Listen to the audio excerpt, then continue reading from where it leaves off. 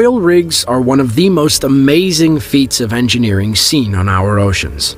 These massive, partially submerged platforms can be placed anywhere in the water and extend its drills thousands of feet below the surface in search of oil.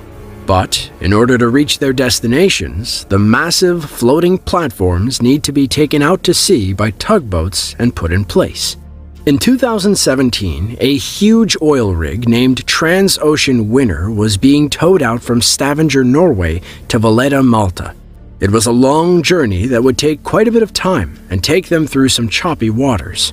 These weren't uncommon risks, but definitely ones to still stay aware of.